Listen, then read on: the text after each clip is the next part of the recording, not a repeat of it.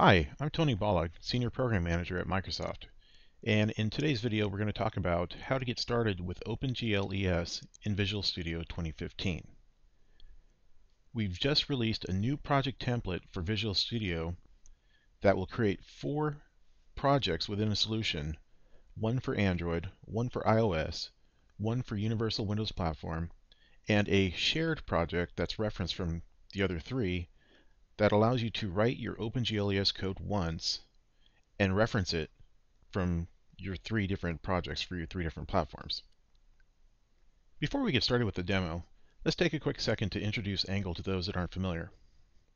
Angle, otherwise known as Another Native Graphics Layer Engine, is an open source project started by Google about 5 years ago with the goal of allowing OpenGL ES content to run on Windows.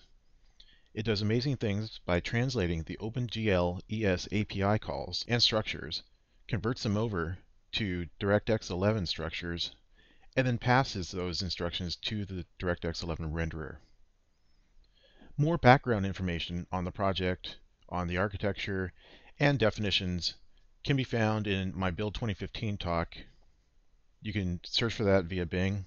You'll find it on channel9.msdn.com. One question you may have, does Angle use Direct3D 12? Not at this time, but we have it on the backlog for the Windows Store version. Now let's jump into the demo. I'm going to open up Visual Studio 2015, and from here we're going to create a new project. File, New, Project. You'll see here that I already have the template installed. If you don't have the template installed, as I'm guessing many of you don't, we'll collapse the installed section and we'll go to the online section. We'll do a search here for OpenGL ES and we'll come up with this project template. From here, we'll give it a great name and create our solution.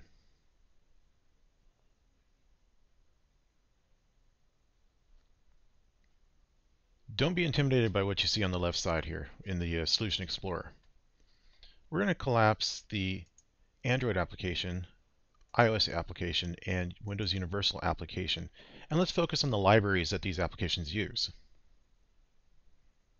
There are 4 libraries, one for each platform-specific app, and then the 4th one being a shared project. Within the shared project, this is where all of your OpenGL ES rendering code is going to live. By putting it here, you get to write it once, and you get to use it in all 3 different flavors of your app. I'm going to set this to run as a Universal Windows app, and I'm going to hit Run. I will build them.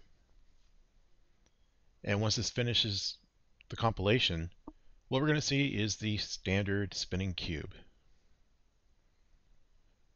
Notice that I didn't have to write a single line of code to make this happen. This has the framework for rendering this cube.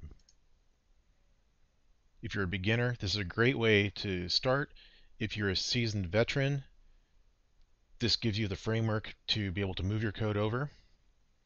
We'll take a quick look at simplerenderer.cpp, and we'll see here's our GL code itself. Shader compilation, program compilation. Later on, it'll define the triangles for the cube, and finally the draw calls. That's it. It's really that simple. For more information on Angle, you can check out our GitHub site.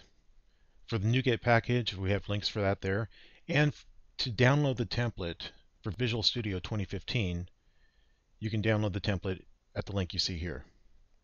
For more information about DirectX in general, here's the different ways that you can get the information. And finally, we'd love to get your feedback on future video topics. We have a couple ideas in mind, but we want to know what you want. So don't be afraid to leave comments on the video and let us know. Thanks for watching. Happy coding.